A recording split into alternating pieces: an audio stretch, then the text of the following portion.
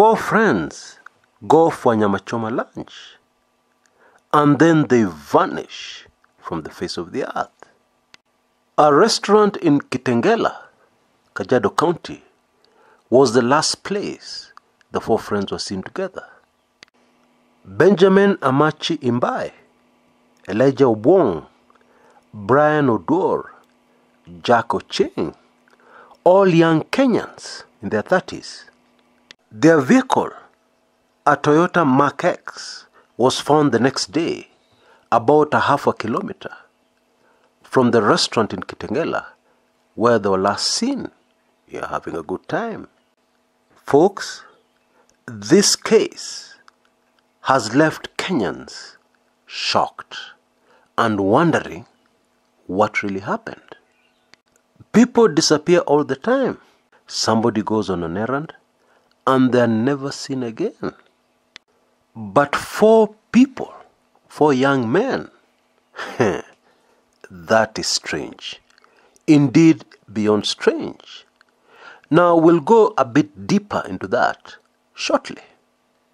Because details have emerged that may give us very critical clues that will help us determine what may have happened on April 19th, somewhere in Kitengela.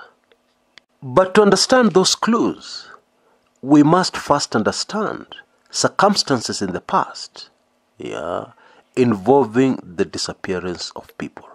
We all know that currently the lives of many people globally and even in Kenya are in disarray. People are under various financial pressures, and it is very easy for one to snap. We have had cases in the past where some people have walked away from it all. In other words, have orchestrated their own disappearance. For instance, a family man decides to elope with his mpango wa kando. They can't bear the shame of the community around them, the church, etc., etc. And so they orchestrate something that looks like an abduction, or a disappearance, only to re-emerge 20 years later, 30 years later, to shocked relatives. And sometimes, unfortunately, it's murder. And the remains of the deceased are placed in a place where they are never found. Admittedly, when the person involved was in politics, it becomes a bit easier to figure out what may have happened. In 1975, the spirited efforts to get the body of J.M. Kariuki vanished into thin air failed. Mungu alikataa, some Kenyans would put it. Those who ended the life of this very popular, patriotic great Kenyan went to great pains to try and make him vanish forever. They made sure that his face would never be identified, even by those close to him.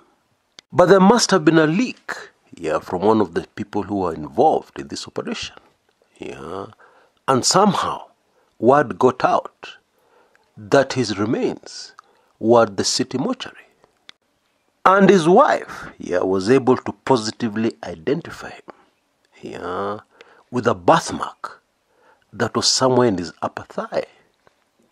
And when she went to fetch others to come and see, when legislators actually arrived on the scene, they found some people very busy trying to squeeze those remains through a back window.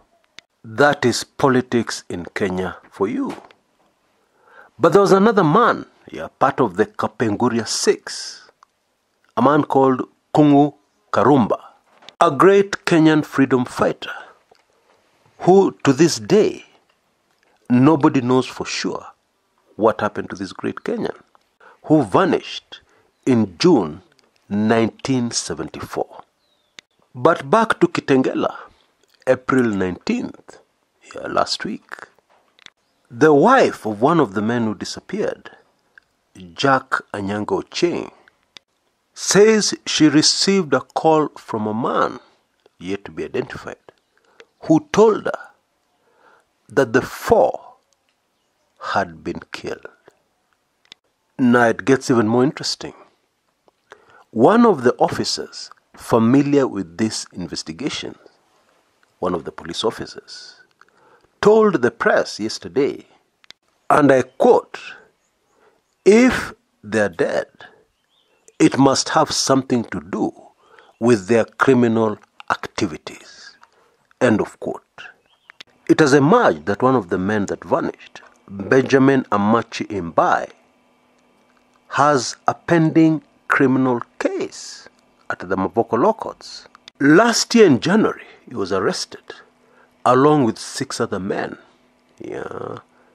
for links to a gang that robbed a man of 900,000 Kenya shillings. And it gets even more bizarre. One of the other men, Jack Anyango Ocheng, has 3 friends who disappeared under similar circumstances last year in 2020. It seems that things will get clearer concerning this case in the days to come. We just need to be a bit patient. Until next time, this is Chris Kumekucha.